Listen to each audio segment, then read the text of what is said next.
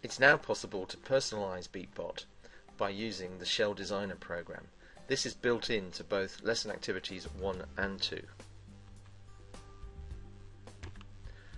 In the Shell Designer module, you can teach children about image manipulation, and it's incredibly easy to use. We've supplied our own textures within the program. These are simply added by double-clicking. That adds the image to the center drawing area. This can be loaded directly onto Beatbot, or you can design your own textures, create mosaics, tile those onto the back of Beatbot, and Beatbot's colours can also be changed.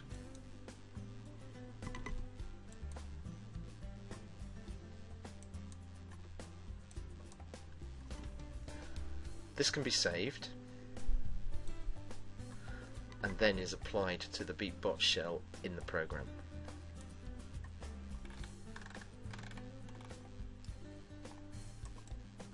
Because it's been saved, it now also shows up in the shell gallery.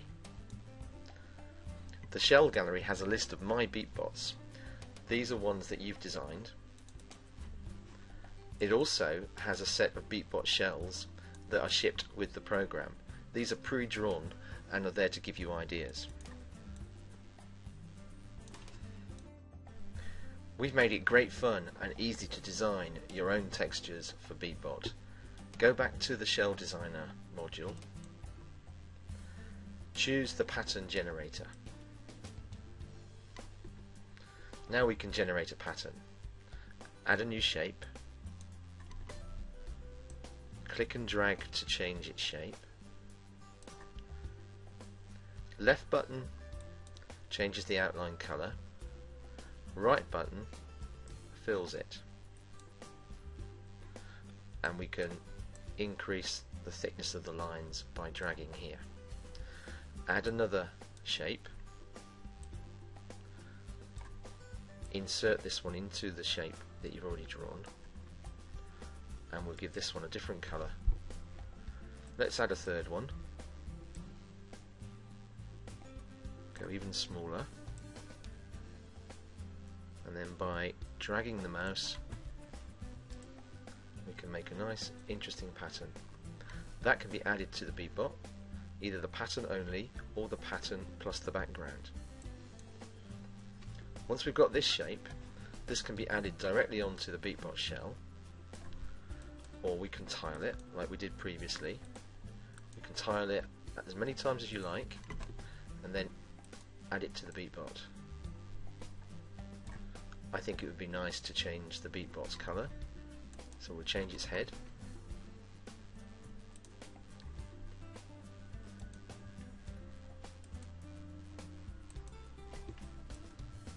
And there's our new design. Save it, apply, and this has now been added. All the work that you do within the Shell Designer module can be turned into a practical activity. We can take textures that we've designed, adapt them, tile them if you want to. These can be added to the Beatbot, but to make this a practical activity, click print, and now you have a jacket that you can print out on an A4 piece of paper. It can be done in black and white and then coloured in, or it can be printed as a colour image as well. Cut them out, add them to the Beatbot, and you have a nice practical extension to your ICT activities. Once you've finished with your designs, it's quite a nice idea to save them to the program as well.